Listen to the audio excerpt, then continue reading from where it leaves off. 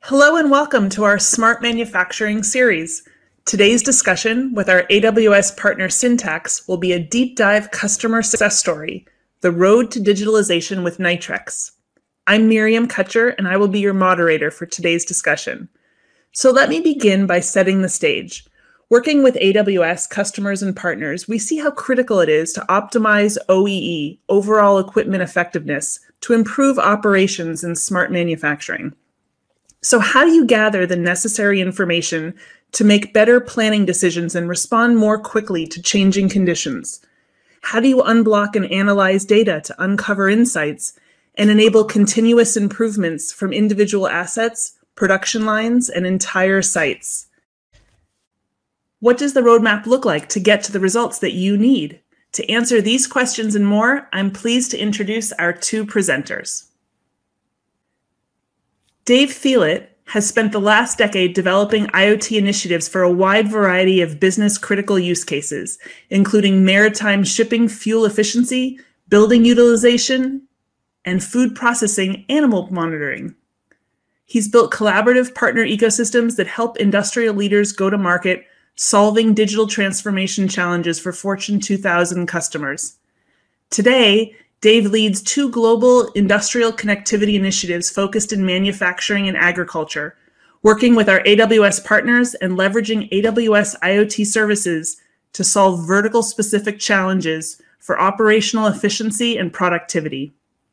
He received his MBA from Ohio State University and is based in Cleveland, Ohio. Dr. Dominic Schaefer has a research and development background and spent over 8 years on new distributed computer paradigms with a focus on IoT and edge computing. He's contributed over 30 scientific papers in areas such as smart cities, smart home, and smart manufacturing. Today, Dominic is the lead solution architect for IoT and data science at Syntax, and together with his global team, he designs and builds the best-of-breed IoT solutions based on AWS and SAP technologies. Welcome to you both. Dr. Schaefer, I turn it over to you. Thank you, Miriam. So first of all, let me introduce Syntax to you. We have a big footprint and a history in building and customizing ERP systems for our customers over 40 years. Have a long-lasting collaboration and relationship to Oracle as well as SAP, and our history and our partnership with AWS. We at Syntax have over 30 years experience in digital manufacturing as well. So in 1990, we started with our own solution in the MES area that was called Adicom. But over the time, since 2010, we focused on SAP technology. So SAP ME, MII, as well as very recently the SAP DMC. So everything around MES systems. So still, we have our core competency in the area of SAP manufacturing, but as I said, requirements grew, and we saw basically two use cases that our customers have and that we support our customers with. On one side, the shop floor use case. So for example, a customer built an MES system together with us, and we have things covered with that, like leading the operators of the machines, production planning, and so on and so forth. But after that, there are different requirements and challenges such as predictive maintenance, predictive quality, process control, asset management, spare part management. All those things are not covered by a standard MES system. So we really focus on those things with our industrial IoT portfolio and focus on extending the functionality of those MES installations that we have for our customers in the direction of IoT. The second use case that we serve is the so-called connected product use case. So our customers produce products. So in this example here, an electrical engine. And at some point, this engine will be at the end customer side, right? so running. And for our customers, it's interesting to extend their portfolio as well, and to connect those assets in the field and generate value-added digital services for their end customers to drive their business even further. Start with a deep dive into our customer story that I brought today, which is about Nitrex. The idea what to do was to reduce the scrap rate and to improve the overall equipment efficiency for these furnaces. And a major challenge there was the number of the brownfield installations of Nitrex. Since they produced furnaces over the last decades, and those furnaces have a long life cycle as well, it was very interesting for Nitrex how to connect brownfield installations and older furnaces to this solution as well. But the overall goal was to build a cloud portal for Nitrex based on our application templates, to have process control, to reduce the scrap rate, and to maximize the availability of the ovens. So going in the direction of, for example, predictive maintenance and predictive quality for those for the end customer. So how did we as Syntax work with Nitrex? So this is our blueprint, how we together with our customers approach problems and approach their requirements. So we start with a workshop phase, and out of this workshop, it's very important for us to start with an MVP very early. So this is a smaller product, a smaller project that we do, and for us, it's important to have a benefit for the customer very early. So it's not a MVP having like an end-to-end connection, bringing data into the cloud, seeing the data, everything's fine. No, it's important for us to have a feedback loop, for example, back into the existing systems, and having a benefit for the customers that they can use, and something that they can build up upon. Then we had two phases. Two implementation phases for rolling out the solution in different ways. And at the end, we had the operation phase where we supported Nitrex. But let me get one step further and let me talk about the different steps that we took together with Nitrex. So as I said, in the beginning, we had the workshop phase. So we identified together with Nitrex the potential of the solution. So we sat together and asked, what are the main challenges currently, not only for Nitrex, but also for their end customers. And together, based on that, we derived use cases for Nitrex and for the end customers as well, where we could use our solution to create a benefit. Hey, Dominic. Yes. If I could maybe ask a question or interject something here. You know, one of the we see in these types of workshops with AWS a mixture of, you know, IT folks that have traditionally worked with AWS in the cloud layer, OT folks who are actually doing the work on the shop floor, and then there's also like a sort of a business component of you know, of folks involved. I wonder if you could maybe elaborate a little further around kind of some of the stakeholders that participated from Nitrex in these workshops, and not just sort of identifying the different use cases, but how those may have been prioritized. Absolutely. Yeah, I mean, normally it begins with management, right? So this is the main driver in the beginning, also here with Nitrex. But really early, we insisted, or we insist always in those projects, on bringing the right people at the table. And as you said, it's important to have IT on the table very early, since especially for bringing the MVP on track, it's important to not work against IT, but rather work together with IT, because there are already established processes and established routines that they have that we can adjust to, but also, as you said, bringing OT, bringing all the process experts and the domain matter experts on the table was very important. So this was basically the setup that we had. So business management, the IT folks, but also the people who are really involved in the furnaces and the processes as well. So this was basically the setup that we had for the initial workshops.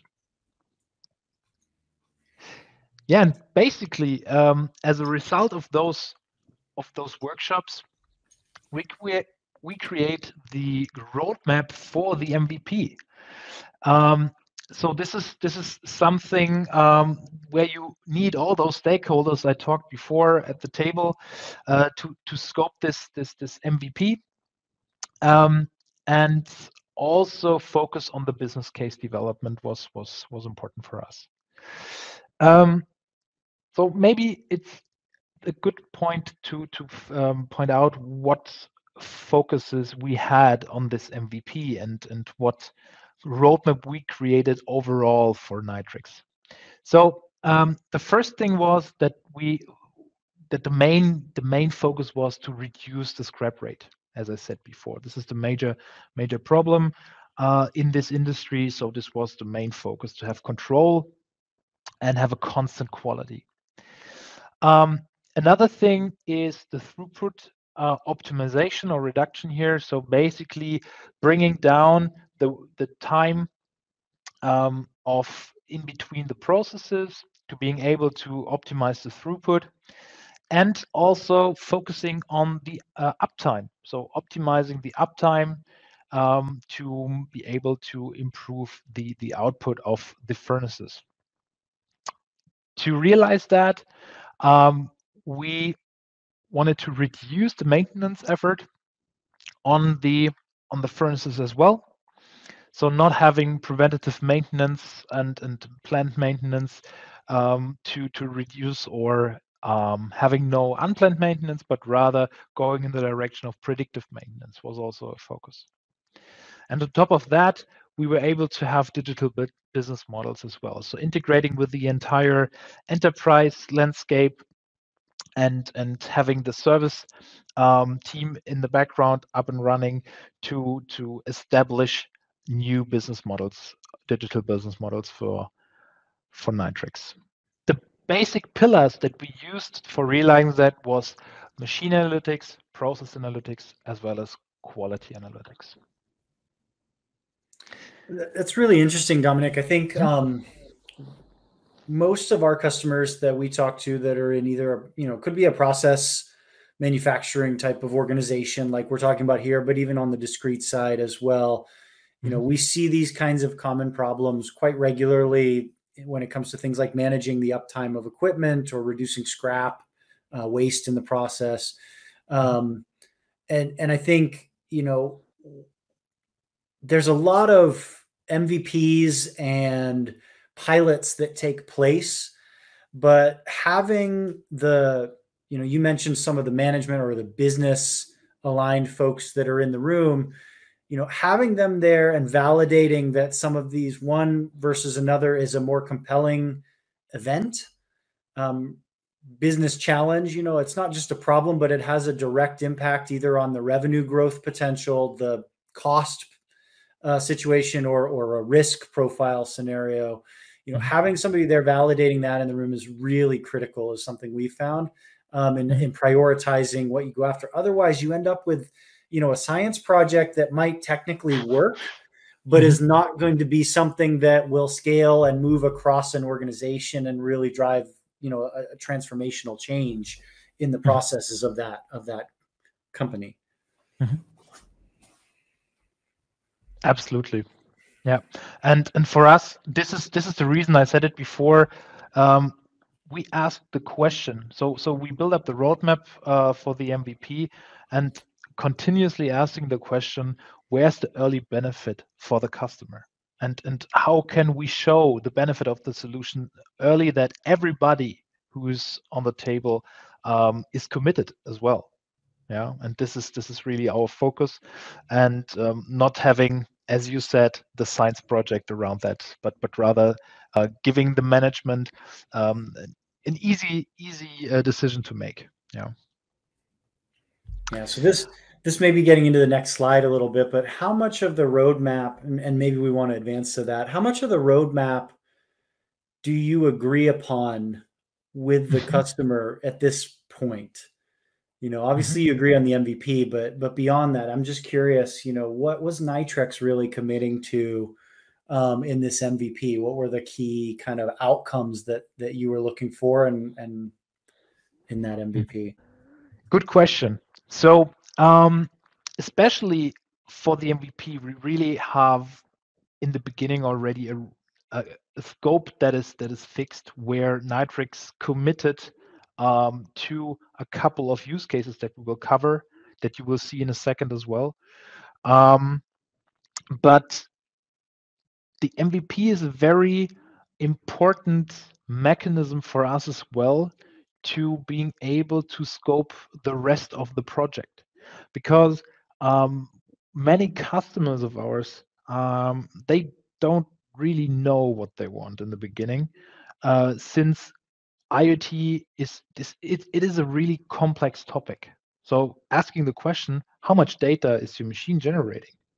Asking the question, what data points are required for you to really make a good to generate the insights that we require. All these questions cannot be answered before we do the MVP, right? So basically, we agree upon the points that we do in the MVP, which is an end-to-end pilot, as written here. So we do the first data evaluation and see what business outcome is possible based on the data.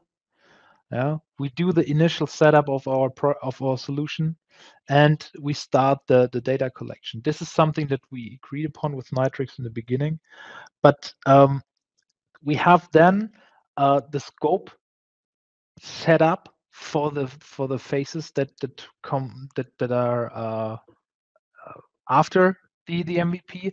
However, the MVP is also a vehicle for us to really scope all the phases that we have after it. Yeah. So this brings me to the MVP. As I said, this is a 6-week engagement that we had for the go live. One really important thing to say here is that Nitrex had a good starting point, since they collected a lot of data before even talking to us. So what we could do here is we really could start the MVP from 2 sides. So we could start analyzing their data, their process data, machine data, and seeing if we have everything that we require for making the predictions that we want to have, and seeing what is the business value in the data that we can generate. And in parallel, we were able to do stuff like the end-to-end communication between the machine and cloud, deep business integration, all that stuff. We could do this in parallel. So data evaluation, as well as setting up everything and doing the end-to-end implementation. This was really good, and this saved us time. There are other customers that have never collected their data. Yeah, for sure. There wasn't even, we had customers where there was no machine connectivity at all. So then we would have another starting point. Yeah, but for Nitrex, this was a head start that we had. Dominic, just on that last point, if you were a customer that's listening in on this, and you haven't necessarily matured in terms of data collection, or maybe there are disparate data sources often involved, and you've got some of them but not all of them, how would Syntax facilitate that, or what would Syntax do to make sure that data was brought into a data lake or something like that would allow you to then work from it? I mean, as I said, there are different stages, but let's take this example. So there's no connection at all. So that's not a problem at all, because we have all the tools that we require to connect any machine. Yeah. So if it's a very old machine, we can go in with retrofitting, bringing the data out of machines with external sensors. So this would be one option. If you have, for example, machines that are equipped with PLCs that are already equipped with Ethernet, we have a solution for that. If you have really modern machines that are maybe but also not connected yet, we can bring the data in over AWS technology. So we have all the options that we have to gather the data out of machines, and then bringing the data into our data lake that we build up, especially for IoT. So this is something we would do then, set up the connection to critical assets, I would say, that are interesting. So sometimes critical assets means they are critical for your production process and they're very important. So this would be one asset that we would connect very early. And sometimes it's an asset where the connectivity itself is maybe critical, since it is a retrofit, which has never been connected before or something. So we will focus on the harder parts in the beginning to really solve them and really to build up trust to the customer and bring the data into our data lake. Okay, so points in the MVP that we took is the agreement, which location, which machine to take first. So this is connected to the point I did a second ago. So really to pick the equipments that are interesting. Then also getting the local people involved and getting the local people trained up, talking to them, really getting all the information from the people where the problems are and so on and so forth, and also getting the hardware there, the right hardware, select the right hardware and provision the hardware for the customer and bring the hardware to the customer. So this brings me to the MVP outcome. So we did the MVP together with Nitrex. And as a result, we connected the Nitrex assets to the AWS cloud, had SAP in the backend connected as well and integrated into our solution as well, and built a Nitrex-specific version of our IoT portal that you can see here in the screen. And we already covered a couple of use cases that we defined together with Nitrex. As I said, early success is key for us. So we focused on digital twin. Yeah. So putting all the master data from the SAP side together with the live real-time data from the AWS side, bringing this into our solution, brought Nitrex already a first success. Then having also the asset management up and running, meaning that you can, for example, order spare parts, having the option to connect and to create notifications that are asset specific, having all the documentation at one point, so everything around that. Then we started with process transparency. So this is the first step in the direction of process optimization. So in the beginning, it was important to really see and know what the process is looking like currently. So not necessarily an automation behind it that intervenes in case something goes wrong, but rather in the first step to having transparency and knowing what's going on. And as a first step for alerting, we also integrated condition monitoring, meaning that you can define rules based on the process data that is coming into the system, and based on these rules, you can receive alerts, for example. This was our MVP outcome.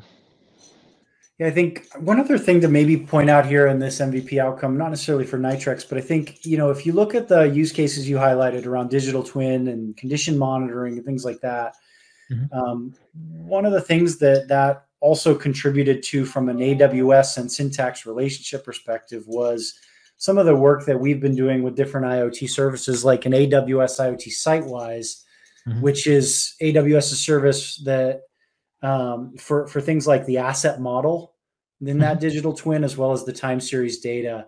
And I think, those kind of purpose-built solutions help facilitate and take away some of the undifferentiated heavy lifting that comes out of liberating different types of OT data. That is the foundation of any of these kind of digital twin or condition monitoring, or just kind of that asset management type of solution, making that foundation sure and capable with an asset model, in addition to just kind of uncontextualized data, is a really critical component. So I just maybe wanted to call that out too, because I know when you first started working with Nitrex, Sitewise didn't exist, and it's now since come into being and is kind of the go-to around that when it comes to, having those sorts of assets modeled in a way that allows you to then run the analytics against them. Absolutely true. Yeah, and looking back, especially when it comes to Sitewise, now we have even a shorter time to market with our product based on that. Yeah, because as you said, you have already the structure and the asset hierarchies that you can leverage out of those services that we use in our newer customer projects today. Yep. Okay, this brings me to the first implementation in the rollout phase that we did with Nitrex. So as I said, now we established the MVP, we gathered trust, and we gathered a lot of knowledge about different things. So the processes, the furnaces, and also the infrastructure. And in our phase one, we focused together with Nitrex on extending the data collection. So now we knew what kind of data we maybe need additionally to the data that we collected before. We started generating insights from the data. So as you can see here, we for example had this heat data, heat curves that we together with process experts, we evaluated this data. We really took the time and focused on how can we gather insights together with the customer from the data, and established customer-specific applications together with Nitrex around this use case. So we understood the process, and we find out where the gaps are that we needed to fill in to really drive the solution. And also we started rolling out the solution on a set of equipment. This brings me to the outcomes of this phase. So pretty similar to the MVP outcome. However, we have now we focused on anomaly detection. So automatically checking for events that are not normal to being able to intervene and alerting the operator of the machine.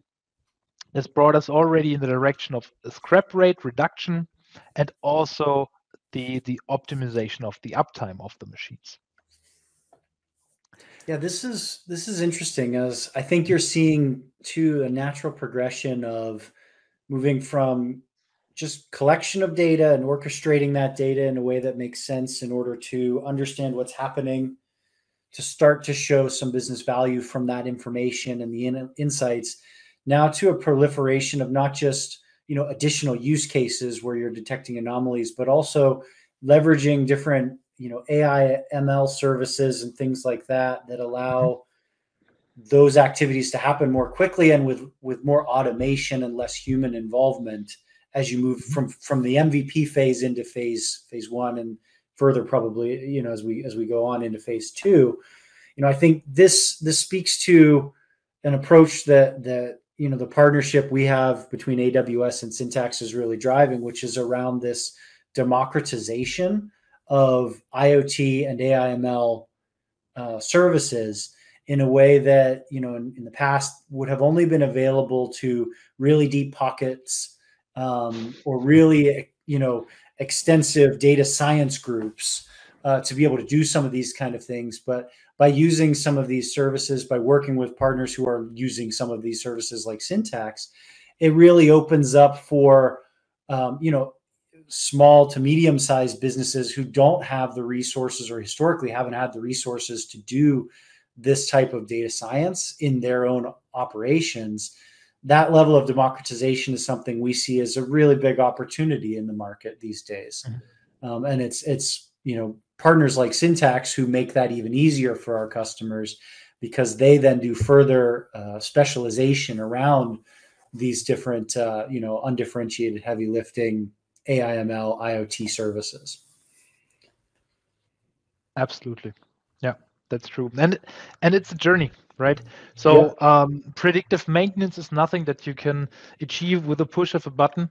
But with the services that AWS offers, we Syntax, we help the customer to go together this journey, to start maybe from a condition monitoring system over to anomaly detection, then introducing first stages of predictive maintenance with services like Lookout for Equipment in the beginning, and then at the end having a full-blown solution with SageMaker. So this is our mindset, how we together with the customer go the direction, for example, in ML. Yep. Okay. So let's check against the roadmap. So far, we focused on basically the uptime optimization. We had the first look into process analytics after the first phase of implementation, and we reduced the scrap rate based on our quality analytics. So in phase 2, we focused on refining the edge setup. Yeah, so optimizing data exchange between the edge and the cloud to reduce and optimize the cost, for example, reduce the delays between the data arriving in the cloud, and also the delays between having, for example, a problem in the process and having the alert on the other side that the operator can react on. So all around this, we optimized that. We integrated this on the enterprise level as well. We had refinement of the machine learning models, and we focused. This was a big part on rolling out the solution in the brownfield. Again, jumping to this slide to see what outcomes this had.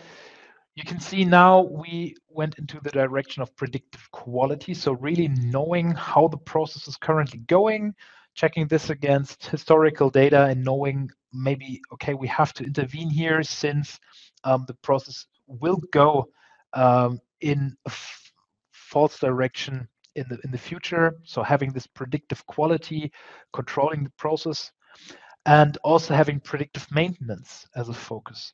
So knowing when the furnace will break down, when the furnace needs maintenance to reduce the unplanned downtimes. Yeah, I think it's not just the unplanned downtimes that maybe I want to touch on with that, if I understand correctly, and keep me honest here, but part of what Nitrex is doing is improving their ability to service warranties with their customers who might be using some of these furnaces, and being able to address leading indicators of failure or of that original scrap kind of thing as the machine gets out of spec. Not just in their own facilities, but then also as they provide SLAs to their customers. There's a line of service and a new business model that almost gets created out of that. And I'm not saying this is what they're doing necessarily, but we do see this with other customers that are moving in similar spaces where, they no longer sell a capital investment in an asset like a furnace, but rather an operational expense to that customer as a service, whether it's creating a certain type of alloy as a service, or enabling that kind of stuff where you're paying for a product outcome rather than investing in a piece of hardware. Absolutely, that's true. So take Nitrex, so not selling these engines, but rather saying we have heat treatment as a service. Yeah, right. And for that, it's a vehicle. Having predictive maintenance is absolutely critical to maximize the uptime. Yeah, and as you said, not running against SLAs. Yeah. Yep. Good point. Okay. Checking again against the roadmap. Basically, we checked everything, having the maintenance reduction, having also the throughput reduction now checked. So 2 points were open still. This was the digital business model as well as the constant quality. And to cope with that, we went into the operations phase. So what are we doing here? So we manage the service, so really taking care of everything around the solution for our customer. We have application management service up and running. So 20/7. We focus on any problems that the customer has on the application level. And we focused on onboarding new customers and management of the existing customers on the platform. And all the time we focused on refining the infrastructure and improving the current state. So the operations outcome was then more the integration on the business level side, as you can see here. So focused on integrating here to S4 on the SAP side. So to really integrate the existing Nitrex Cloud Connect with their business processes on the other side. Can I ask a question, Dominic, here? Because I think this is also part, sort of the, there's a handoff here as you move from each phase where Nitrex is getting more involved in the process and starting to run the process themselves independently, even of syntax around the solutions. And I'd just love to understand how they manage the solution going forward. And what are some of the activities that you see as being really important in those kind of handshakes as the customer starts to take more ownership of these solutions? Mm-hmm. That's a good question. So especially for Nitrex, it was important to take over, as you said, more tasks around the product over time.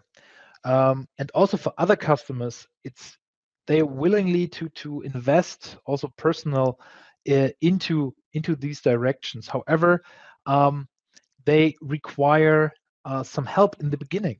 So what is very common for us is to bring a customer really fast to the market and then step by step handing over parts of the solution into the hands of the customer. So everything is possible. Yeah. So really from the one extreme to the other extreme, so that we have everything up and running as software as a service all the time, taking everything for the customer.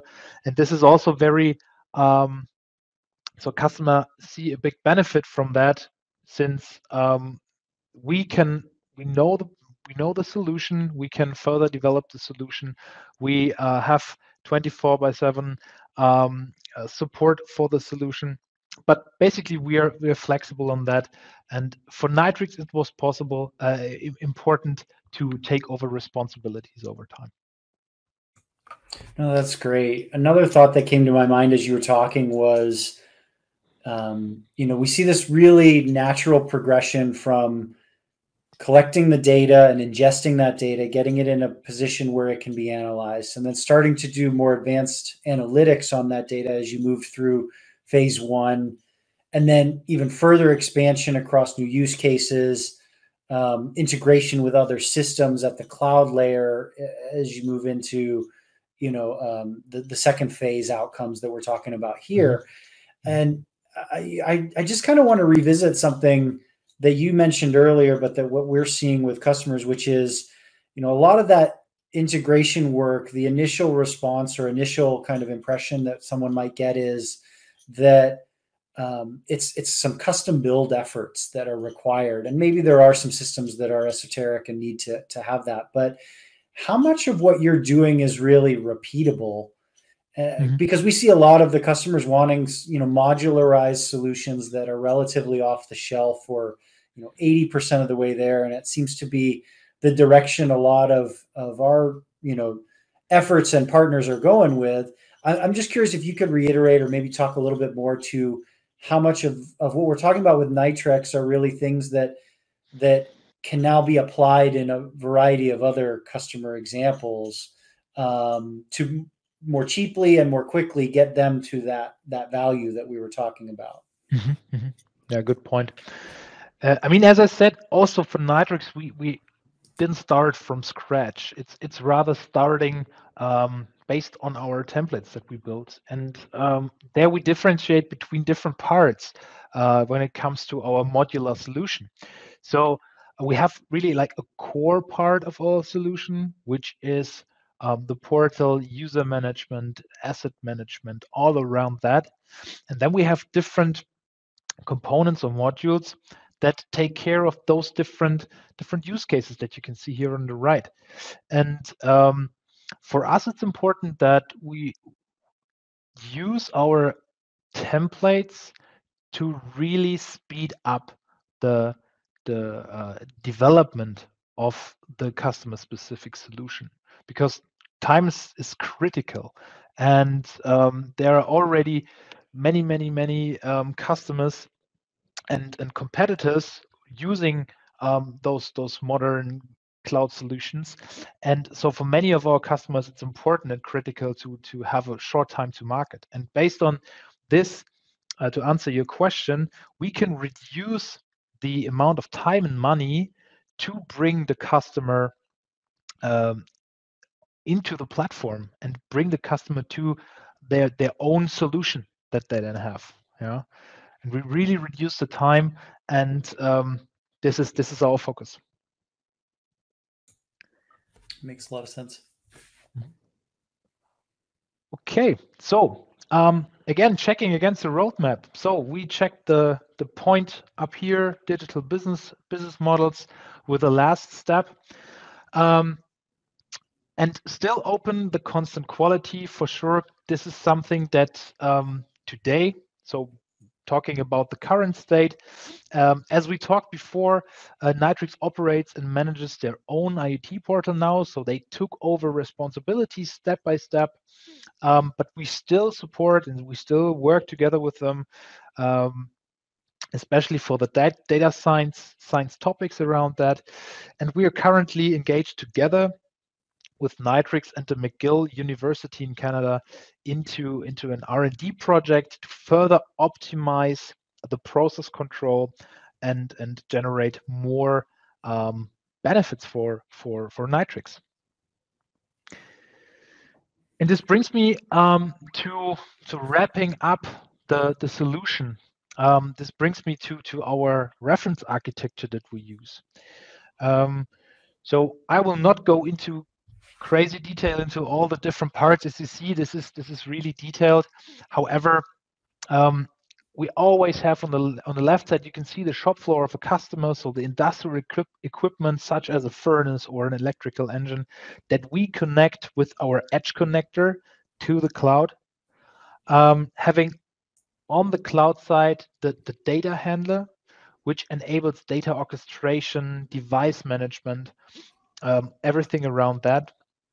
Then bringing the data into our rule engine that we built that enables live evaluation of the live data in real time. And in case something goes wrong, there's, for example, a threshold that we check against, or there is an anomaly that is detected, we generate an event that we can ingest into different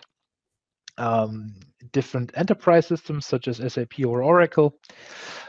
Everything around our data space, so we talked about the data lake before, is a mixture of different storages and database services. And yeah, we have, for the prediction side, we have a couple of AWS services up and running, such as Lookout for Equipment, Lookout for Vision, that generate insights based on the data that we have in our data space. And we have for power users, we have a Syntax reporting engine that helps us to really dig deep into the data, not only the machine data, but also the business data that we store in the data space. This is great, Dominic. I think the other point I want to make on this slide for our audience here is if you see, there's a lot of different logos on this from various other organizations besides AWS and Syntax here. For example, DeviceWise in the Edge connector space is a Telit product that helps with protocol conversion and connectivity. Similarly, you've got different ERP and other IT systems. We've mentioned the SAP one a few times already. I think that begs a point here around really creating a solution that would allow for something like predictive maintenance or product quality optimization is going to involve several different specialists at different layers of that solution. And I think that's where partners like Syntax help orchestrate, certainly with AWS and the connections we have through our different services, help to integrate and do some of that kind of work. But I think it's